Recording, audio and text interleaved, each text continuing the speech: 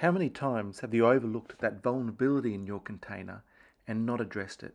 Here today I've got a container with the Shellshock vulnerability, and I'm going to show you how you can both gain access to the container and to the underlying host system.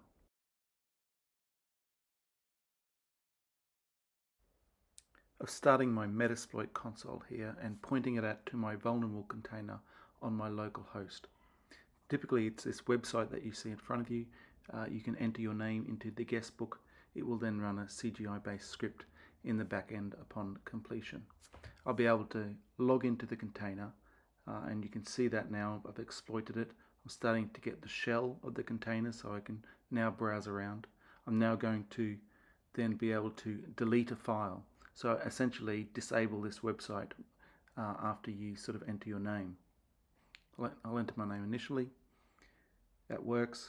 Now let me try and change and remove that file and try again. So I've been able to delete that file and affect the service, disable it. I can also append anything I like to different files.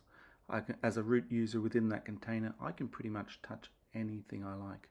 And you can see here you've been hacked within that visitor info text I've also applied.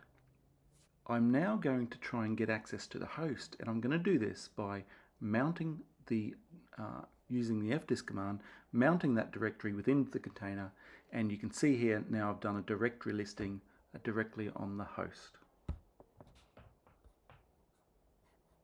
What you've seen here is an exercise at the Red Hat's Builder Container Workshop, where we focus on best practices in creating secure and containerized applications, how to run, manage, deploy containers, these security exploits and how to address them, looking at container provenance, and give you hands-on access how to build a secure container.